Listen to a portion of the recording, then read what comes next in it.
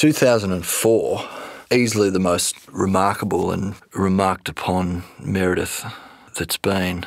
Our biggest fear throughout all the years was to get a lightning storm, hail, ferocious winds, driving rain, and we got it.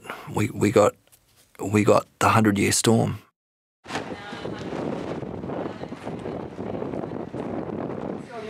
How bad is this weather report for Victoria? Never ever before. It's all of it. The Mallee has got rain, and if you go down here it says, where does it say mould? And it was like being in hell. It was just every single one of our worst fears, and they were all happening at once. It was raining so hard you couldn't see your hand in front of your face. It was just terrifyingly ominous. The most unbelievable thing I'd ever seen. There was sideways wind and rain so heavy you could hardly see, and electrical storms. It was surreal, it really was. It was probably one of the wildest storms I can actually recall. And hit them with lightning and torrential rain again. It's just in my experience of all the years, I don't think I can remember one as wild.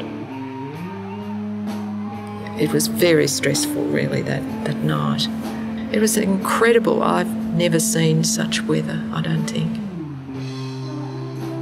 There were meetings being held and various groups were getting together saying, can we deal with this? Should we be shutting it down? The worst 10 minutes of my life, we had to consider whether we would shut down the power to the site. As the time grew near for us to make a decision, the rain stopped. And everyone just looked at each other and smiled and just walked away and went back on with their jobs. Probably the good thing that came out of that storm was that I sat there and watched the crowd of Meredith rally, and they rallied and they had a ball.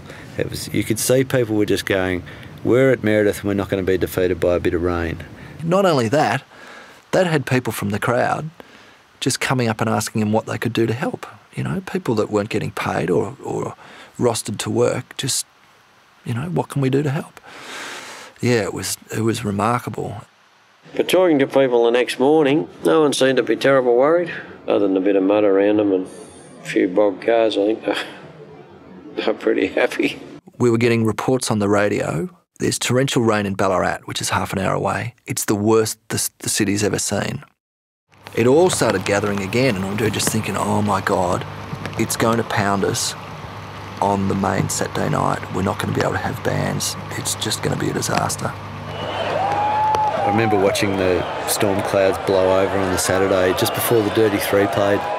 And amazingly enough, the storm seemed to split in two and just go either side of us.